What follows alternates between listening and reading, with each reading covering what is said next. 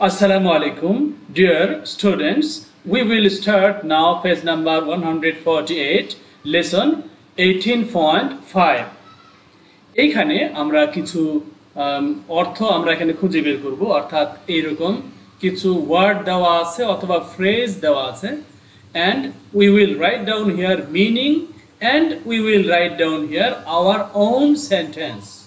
মানে এখানে আমরা আমাদের এই শব্দগুলোর অর্থ লিখব আর এখানে আমরা আমাদের মনের মতো করে বাক্য তৈরি করব। তাহলে আমরা এই প্রশ্নটার এখানে আমরা খুঁজে বের করি যে এখানে আসলে কি করতে বলেছে। এই প্রশ্নটা আমরা আগে বুঝে নিব।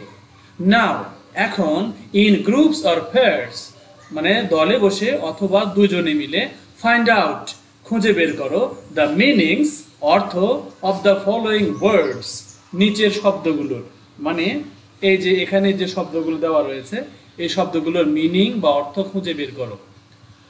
অলসো আরো কি করো, রাইট আ সেন্টেন্স একটা বাক্য লেখো অফ ইউর ওন মানে তোমার নিজের থেকে তৈরি করা একটি বাক্য লেখো উইথ দিস ওয়ার্ডস এই শব্দগুলো দিয়ে।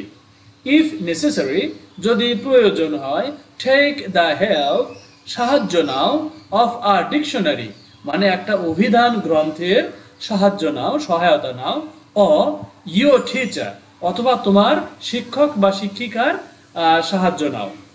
দেন তারপর শেয়ার দ্য টেবল এই তোমার এই টেবিলটাকে শেয়ার করো উইথ দ্য ক্লাস পুরো ক্লাসে, মানে তোমার অ্যান্সারটা তোমার ফ্রেন্ডদেরকে দেখাও, তোমার ফ্রেন্ডের অ্যান্সার তুমি দেখো। One is done for you একটা তোমার জন্য করে দেওয়া হলো। এখানে আমরা দেখছি ওয়ার্ডস অর ফ্রেজেস লেখা রয়েছে। তাহলে এখানে ওয়ার্ডস মানে আমরা জানি যেটা একটা ওয়ার্ড সিঙ্গল সেটা হলো ওয়ার্ডস একটা শব্দ, আর যেখানে দুটা শব্দ বা একটার বেশি শব্দ আছে কিন্তু সেগুলো মিলে একটা অর্থ বোঝায় সেটাকে ফ্রেজ বলা হয়। যেমন বেন্ড একটা ওয়ার্ড, ডাউন একটা ওয়ার্ড, বেন্ড ডাউন মিলে একটা অর্থ বোঝায়, এই জন্য বেন্ড ডাউন এটা এই দুটো ওয়ার্ড মিলে হয়ে গেছে একটা ফ্রেজ। আবার দেখো এখানে আর কোনো ফ্রেজ এই পর্যন্ত নাই, এরপরের গুলো আমরা একটা একটা করে দেখব। এখানে হাগ আমরা জানি কোলাকুলি করা, এটা হলো হাগ। তাহলে এমব্রেস আমরা বলতে পারি এমব্রেস, হাগ মিন্স এমব্রেস। তারপরে এখানে আমরা সেন্টেন্স লিখতে পারি যে লেটস হাগ চলো আমরা কোলাকুলি করি। ছোট হলেও কিন্তু এটা একটা পরিপূর্ণ বাক্য। বেন্ড ডাউন মানে কার্ভ ডাউন মানে বাঁকা হয়ে যাওয়া, মানে এখানে আসলে আমরা একটা সেন্টেন্স তৈরি করি। দেখো বেন্ড ডাউন ইওর ওয়েস্ট তোমার কোমর কি করো, বাঁকা করো, মানে তোমার কোমর ভাঁজ করো। বেন্ড ডাউন মানে ভাঁজ করা, বাঁকা করা বা কার্ভ ডাউন। এরপরে র্যাপড তোমরা খেয়াল করে দেখবে গিফট বক্স কিনলে সুন্দর কাগজ দিয়ে কিন্তু র্যাপিং করে দেয় বা এটা মুড়িয়ে দেয়, এটাকে বলা হয় র্যাপিং বা র্যাপড। তাহলে এটাকে বান্ডল আপ বলা যায়, র্যাপডকে বান্ডল আপ বলা যায়। এখন আমরা যদি সেন্টেন্স লিখি এরকম লেখা যায় উই র্যাপড আমরা র্যাপিং করলাম, মুড়িয়ে দিলাম আ গিফট বক্স একটা উপহারের বক্সকে আমরা র্যাপিং করে মুড়িয়ে দিলাম। এক্সপ্লোড মানে ফেটে ওঠা বা ফেটে যাওয়া এরকম, মানে burst. Explode means burst.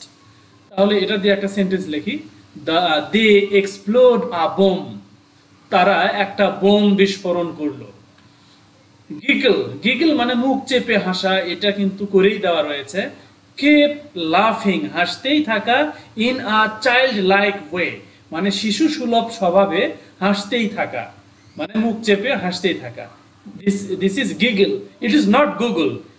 If we convert this I into O, it will be Google or G-O-O-L-E, Google.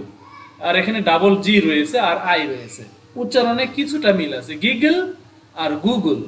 যাই হোক, হু ইজ গিগলিং হিয়ার দেয়ার সেখানে কে হাসছে।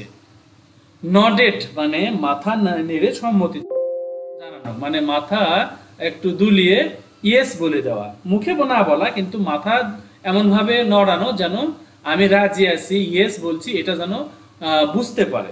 তার মানে এটার মিনিং আমরা এরকম লিখতে পারি মুভিং হেড ফর ইয়েস সহজেই আমরা এই মিনিংটা লিখতে পারি। মুভিং হেড মানে হেডটাকে মুভ করা, নাড়ানো, এদিক সেদিক নড়ানো বা সরানো। ফর ইয়েস, ইয়েস এর জন্য আমরা মাথা নাড়াবো। তাহলে এটা দিয়ে আমরা যদি সেন্টেন্স লিখি এরকম লেখা যায়, হি নডেড টু মি, সে আমার প্রতি কি করলো, মাথা নেড়ে সম্মতি জানালো। এরপরে আরো কয়েকটা আছে, সেটা আমরা শেষ করি। ডিলাইট, ডিলাইট মানে এখানে মিনিং আমরা লিখতে পারি জয়, আনন্দ, প্লিজার, খুশি, এরকম লিখতে পারি।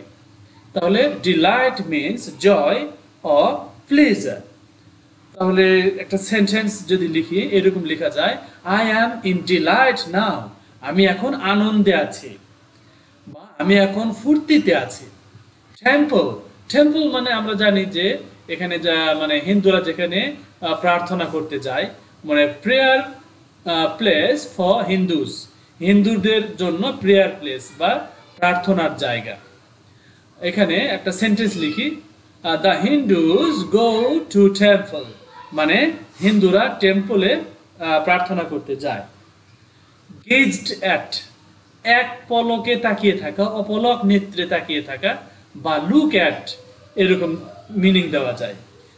মানে we গেজড at the Taj Mahal, we গেজড at the Taj Mahal, আমরা তাজমহলের দিকে অপলক নেত্রে তাকালাম। বিয়ার্ড, বিয়ার্ড মানে দাড়ি, মুখে যে দাড়ি থাকে এটাকে বিয়ার্ড বলা হয়। বিয়ার্ড দেখো এখানে দেখো, হেয়ার স্পেলিং হবে HAIR, হেয়ার, হেয়ার মানে চুল। তাহলে হেয়ার অন দা চিন অফ মেন, মানে পুরুষ লোকের চিন মানে এই গালে কি যে মানে যে হেয়ার বা চুলগুলো থাকে সেগুলোকে বলা হয় বিয়ার্ড বা দাড়ি, বাংলায় বলা চলে দাড়ি। আর দেখো এখানে সেন্টেন্স আমরা লিখতে পারি এরকম, only the man has beard, শুধু পুরুষ মানুষের দাড়ি থাকে। তারপরে সুইং, সুইং মানে কিন্তু দোল করা বা দোল খাওয়া, এইরকম অর্থ আমরা জানি।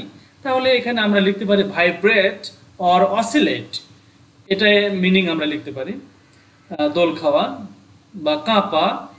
তারপরে সেন্টেন্স লেখা যায় এরকম, we have a swing clock, আমাদের একটা এরকম দোলনা বা দোলানো ঘড়ি আছে।